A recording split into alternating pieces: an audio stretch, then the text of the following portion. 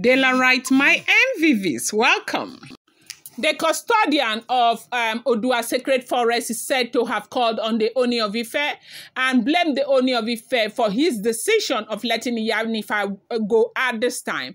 That there is so much problems this week that await them. And the reason why he did not come out is because there are a lot of things that he needed to do right there in the Sacred Forest. But because Iyanifa was here in Odua Palace, that Ooni of Ife should not think that he brought Iyanifa from where Iyanifa came from, that it was the gods that sent Iyanifa to the palace of the Ooni of Ife, and the god sent Iyanifa there for a purpose. Now, why did he allow Iyanifa leave as at the time that Iyanifa, left? That it wasn't okay for Iyanifa to have left the way Iyanifa left.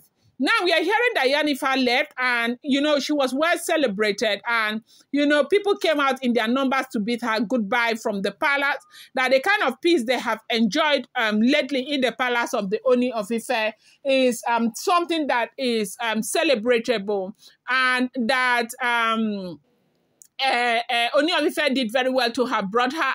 And they said when Iyanifa was leaving that people were even crying because they wanted her to still stay. And a lot of people were crying because they know that they were thinking Iyanifa was going to stay until Naomi gets back into the palace before she left. But then she had some things to do. She had to go. Now, this leaving did not go well with somebody that is called the Custodian of Odua Forest. When the man heard that Iyanifa left, and the man was very upset that Ooni was making a mistake to have left Iyanifa to go at the time. Now, there are this group of people who thought that Iyanifa's initial arrangement was to stay until Queen Naomi get back into the palace. That the fact that Ooni even is allowing Blow back into his life happens to be one of the major problems that Iyanifa had to deal with. That Iyanifa did not like it.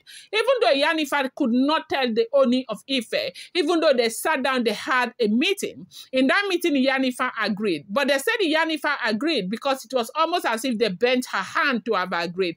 Ooni was under a lot of political pressure from what we are hearing, that he wanted to give into Blow returning back to the palace at the time, thinking there would be a way around it to talk to Olori Naomi and all of that. But Iyanifa saw that that would be his greatest undoing and also cancelled him that worst case scenario.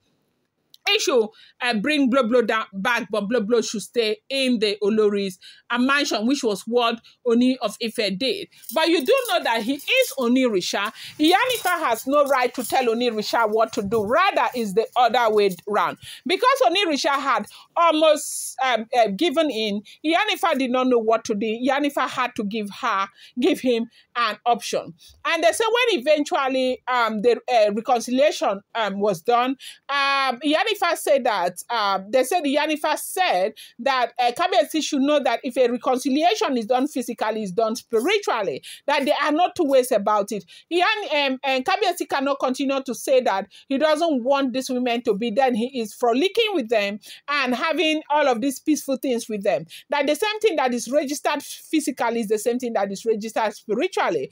And if it is registered spiritually, it's hard for her to make certain things work because they are one. And they said from that time that Blow was allowed back to Olori's mansion. Typically, it's of course known that Blow has been accepted back into the life of the Ooni of Ife. They said that did not go well with Iyanifa, and they said Iyanifa was very unhappy over that. And that was when Iyanifa made a decision to want to leave. And Ooni celebrated her very well. He said they had a get-together for Iyanifa. People came out in their numbers in the palace to bid her farewell. People loved her. They gave her traditional gift and, monies and everything that Iyanifa left with. But they said Dr. Elizabeth cried so much because she knew something was wrong.